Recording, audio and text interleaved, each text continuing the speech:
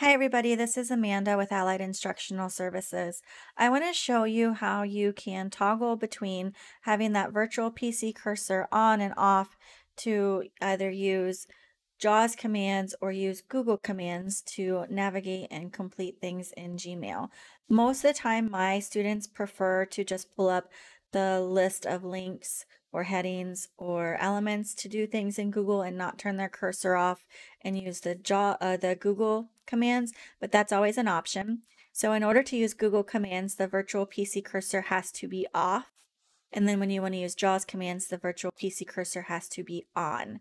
So I'm going to turn on my speech settings and we're going to see which cursor I've got going on here. Full speech. Okay, so I'm going to hit caps lock Z to toggle. Let's get back 81%. into Inbox left parent 1 right parent dash my y document dot here. Okay, use virtual PC cursor on. so I hit caps lock Z, the cursor is on. At this point, I can only navigate using like the tab, the quick keys, the element lists, the headings list, and the links list, right? So if I turn the cursor off, Use virtual PC cursor off.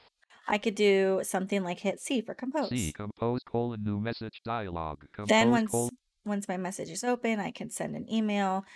I don't have anybody in this test email account, but I could type in a name. I could tab to the edit. subject, type in the Message. subject, get into the body of the email, type in an email. I could Send. either tab to send, or I could press Control Control Enter enter. to end. Message box. Control enter. Error. So when I'm focused on the send button, I can't hit Control Enter, but if in the body of the text, the actual email, then I can press Control Enter, right?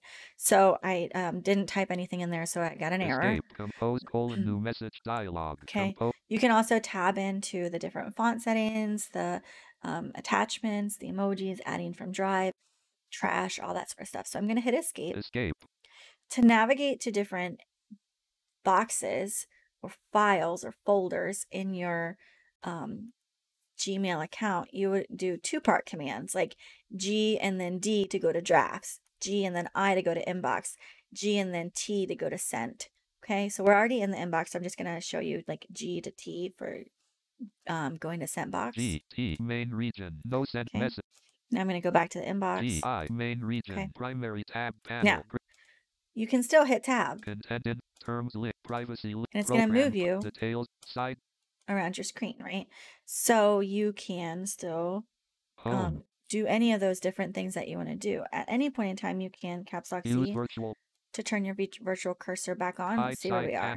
So we're kind of down there at the side panel button. So I'm going to Alt D to go back to the address bar and then tab in. Alt D, basic HTML. Skip the content link. So I'm going to skip to the content. Enter main region, conversations heading level 2.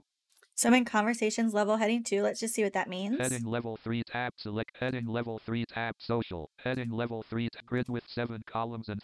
So I just arrowed down from when I got to the main content and went through the primary box, the social box, the promotion box. Those are level 3 headings. And then it said that I was in a table.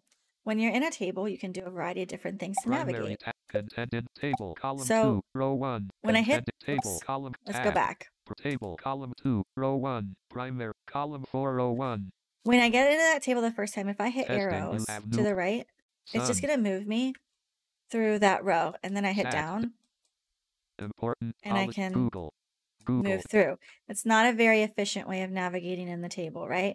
So if we go backwards to promotions, table, column 2, row 2, primary tab panel, grid, Google, table, Google, and then arrow down without pressing the right and left arrow. Google, important, policy, unread, Google.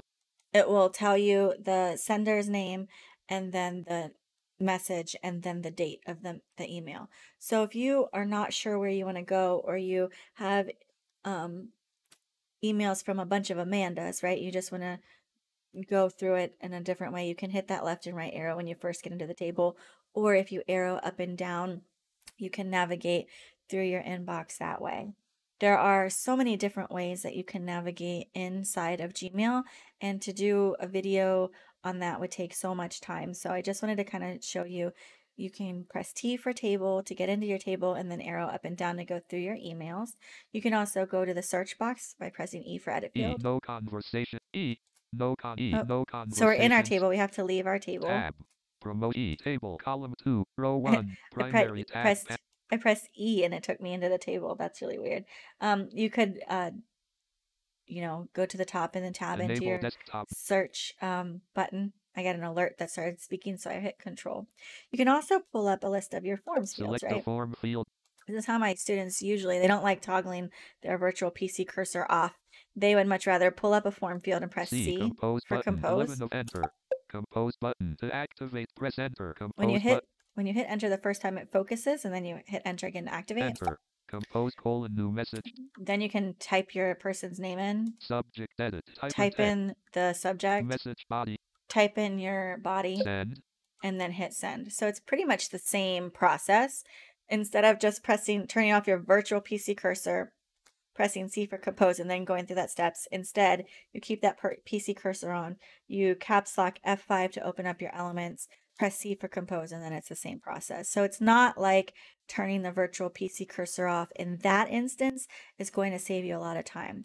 The time that it does, or when it does save you time, is when you're trying to navigate to different inboxes and when you're trying to go through different parts of conversation. So if I had a multi conversation in this email account and I had my PC cursor off, I could press N and P to go for the next part of the conversation or the previous part of the conversation. N is for next and P is for previous. So there are times definitely when turning that virtual PC cursor off is a little bit easier to use the Google commands, but it's definitely possible to do everything that you need to do as long as you have played around with and understood how to get to the different regions in Gmail and how to use those form fields to get to different buttons that you want to get to, or if what you're looking for is a link or if it's a heading or that sort of thing. So, my best recommendation for using Gmail is to sit down with your student together, look at all the different approaches for navigating the internet that you both know, come up with a system that works. Don't just memorize a list of keyboard strokes to do what you want to do. Really think about the concepts that are in play and what system makes sense to do things efficiently for your student. Hopefully, this helps a little bit with how you might use Gmail with JAWS. Keep in mind that before any of these things will work, you need to enable your keyboard commands in the settings like in the previous video. Hopefully, this helps and you can use this in your practice.